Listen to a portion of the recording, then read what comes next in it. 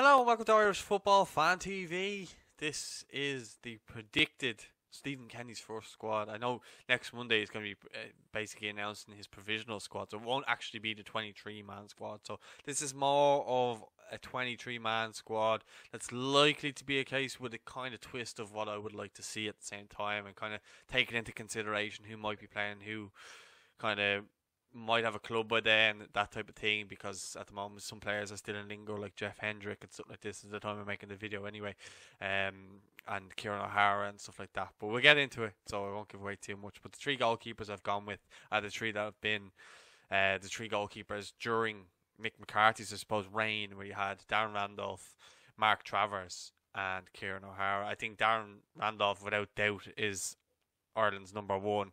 And regardless of how he starts the season with West Ham, I think he has to be the one playing in goal for us. He brings such a calmness to the defence, and he's experienced in big nights and big games. And I know the Nations League aren't the huge games, but they are a build up to our big game, our big playoff against Slovakia, of course. So I think you're gonna need Darren there as the number one.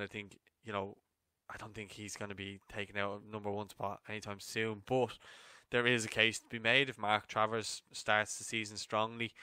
He could be in serious contention at Bournemouth for a spot in the Irish national team if he's doing really well at championship level. It looks like Ramsdale is joining Sheffield United, so that could open doors for Mark, and he could be the number one there at Bournemouth, which I think could be huge for him. And if he is to start the season strongly and well, who's to say by the end of the season he wouldn't be Ireland's number one? If Darren's not playing at West Ham by then. But look, for the time being, I think Darren is going to be our number one, or number 23 if you're at it, whatever way you want to look at it. But I think Travers could be pushing him closely if he is getting game time at Bournemouth. And Kieran Hara is just without a club at the moment of filming this as well. And until anyone I see kind of stepping up like Kelleher or something like that, I think Stephen Kenny would actually see him as more beneficial to the 21s.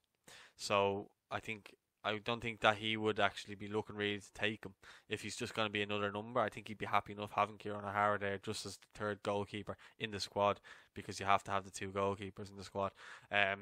Two extra ones.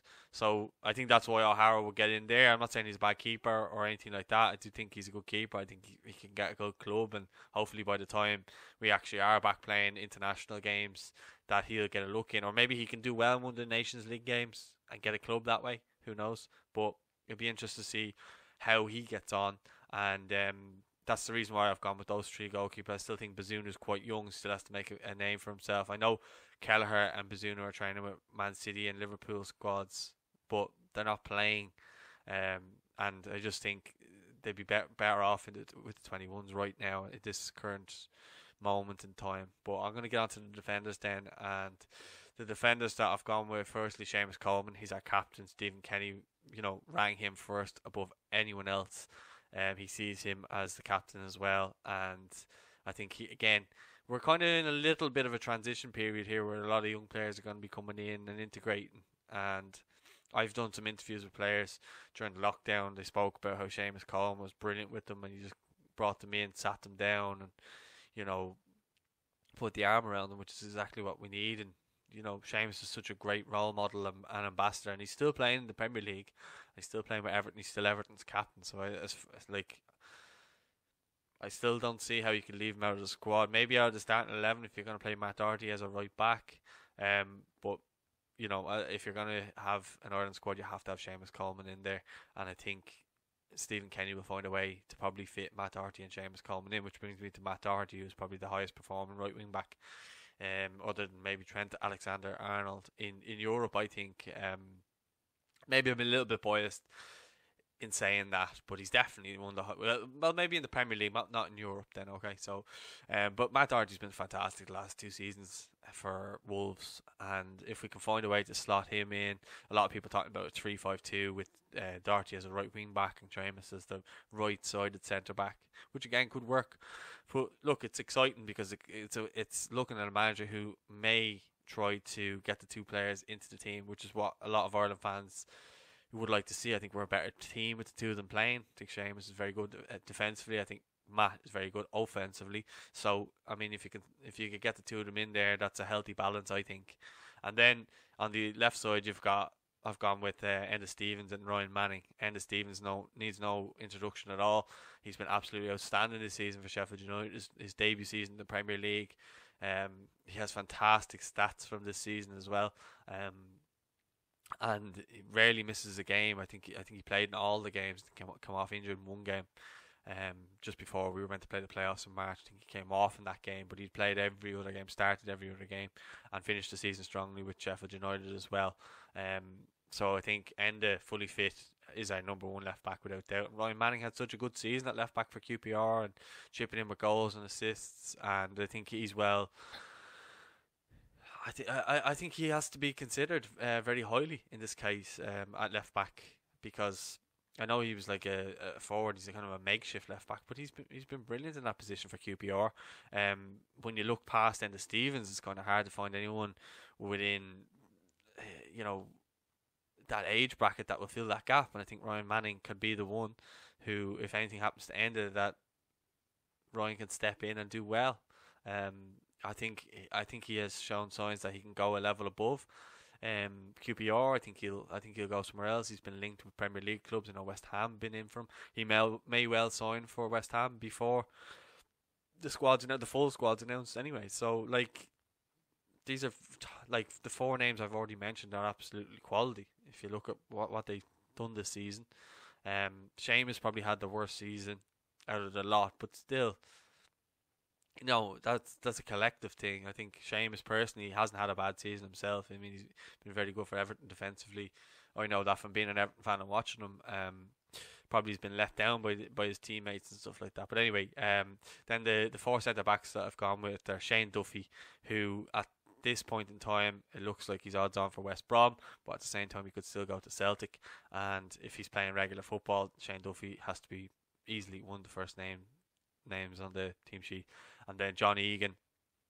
I mean, what do you say about John Egan? He's just been absolutely class this season, and had a lot of heartbreak to get to where he is now, and it's great to see him getting the fruits of being number one choice at international level. Probably benefited a little bit from Richard Keogh's injuries and stuff like that with the car crash and stuff like that. But look, Egan's taken his chance, and this season in the Premier League he's been outstanding, one of the best centre backs in the Premier League. And again, Duffy and Egan centre back fills me with absolute confidence. And then behind them, as subs, I have Darragh O'Shea at West Brom, with just one young player of the year. I just did an interview with him there.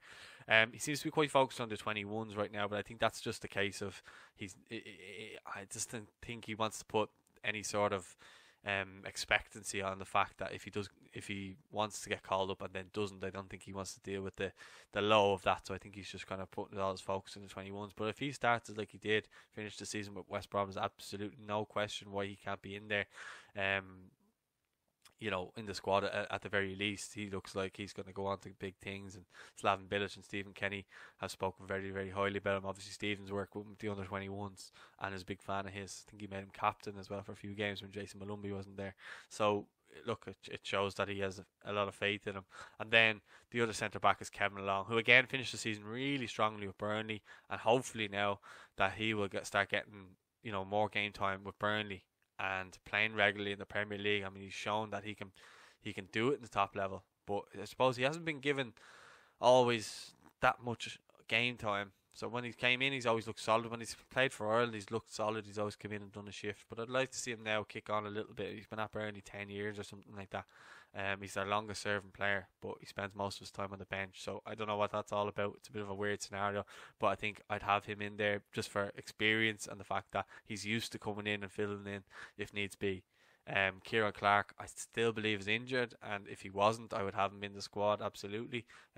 He's probably right up there with Duffy and Egan as our best centre backs, to be honest. I don't see too much between the three of them, to be honest, but he just misses out on this occasion. I mean, if he's fit, happy days, get him back in there, but I'm just going by at the moment. But then if you're kind of moving on then to midfield, I've gone with Howrahan, Hendrick, Malumbi, Jack Byrne and James McCarthy. I think Howrahan finished the season strongly at Villa. If he's given a chance, I think he'd work better under a team that's playing with the ball. I think he can orchestrate things if he's allowed to get on the ball and make things happen.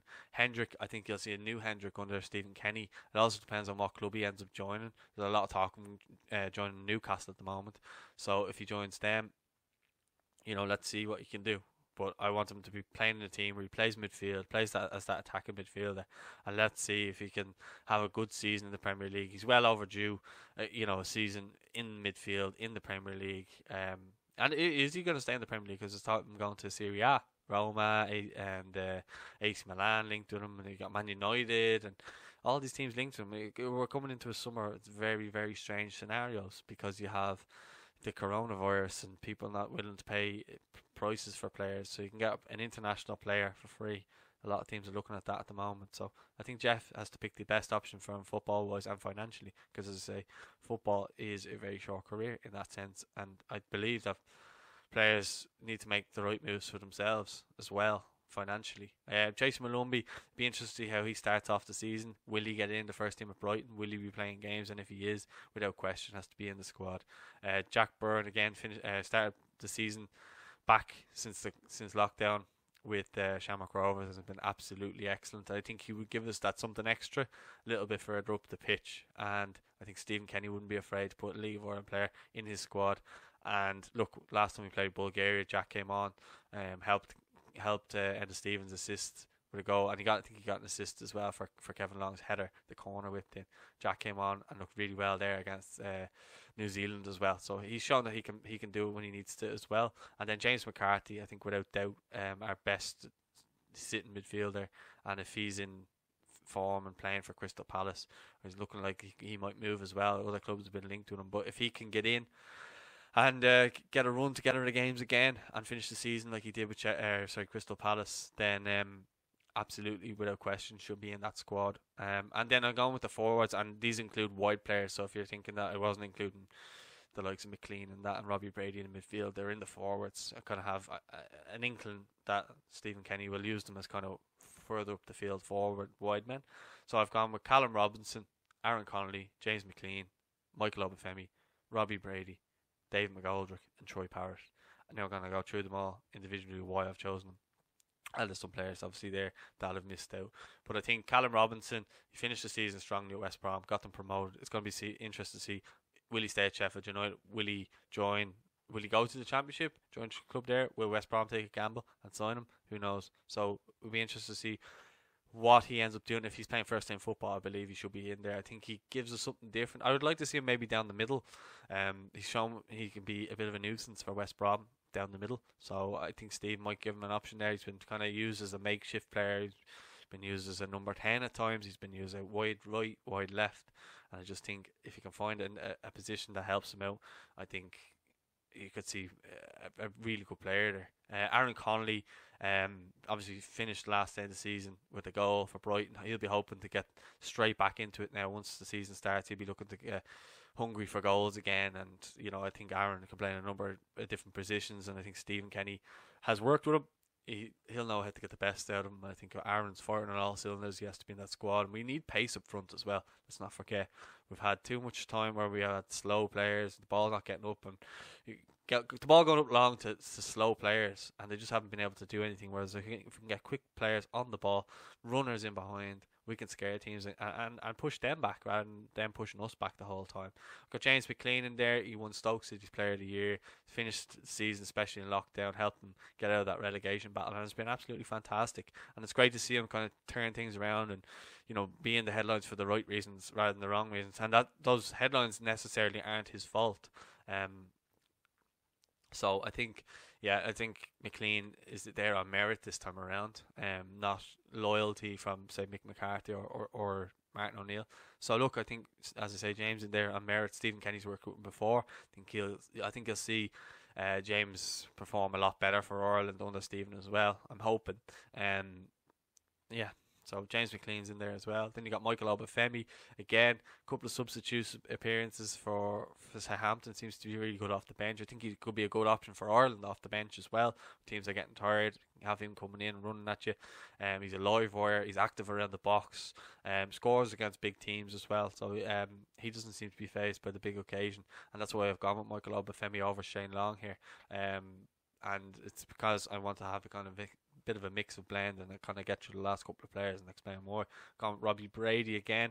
We're kind of lacking something on the right hand side. I think if we have him in there and he's playing for Burnley and getting some games in between now and then, I think he has to be in the squad. He adds that little bit of quality, and yeah, we kind of need someone who can play on the right hand side and cut in and do well. And Robbie obviously can do that, and we all know that by now. David McGoldrick again, Dizzy, if he finishes the season, or sorry, if he starts the season like he finished it, or Sheffield United, I think we've seen more so with the lockdown, we were able to watch games more so, and you could see what McGoldrick brings to that Sheffield United team. Exactly what Ireland need is someone when we're under the cautious to take the ball up the other end of the pitch, make it stick, take pressure off the defence, and get bodies up forward, up with him. And if he has like Aaron Connolly or Michael Obafemi or whoever beside him, and he's playing balls into them and getting them in behind, and they're all making transitions, I think we're in a really exciting side. And I think that's why Shane Long just misses out, because if you're going to have one kind of older player, I think it has to be McGoldrick, because I think he just gives us that something different. And I think if you're looking at Shane Long, he's a runner, he's quick, gets in behind. I think we've younger players that can do that. If something happens to one of the players between now and then, I would definitely have Shane Long in there because of his experience.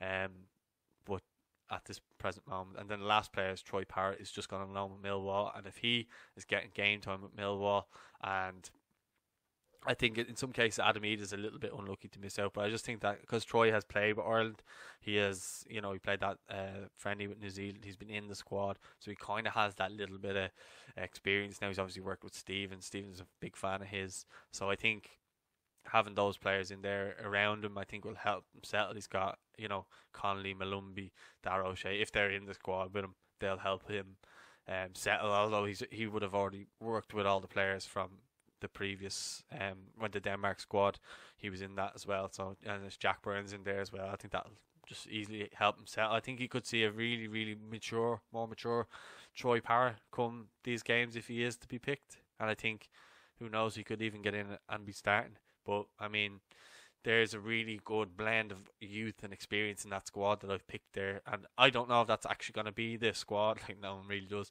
But I think that's a fairly even squad. And I probably missed out on a couple of players, and I appreciate that. But that's just my 23. If we're going by fully fit and right now, that would be the 23 I would choose. Let us know your thoughts in the comments. Don't forget to like. Don't forget to subscribe. And I'll speak to you all soon. Thanks for watching.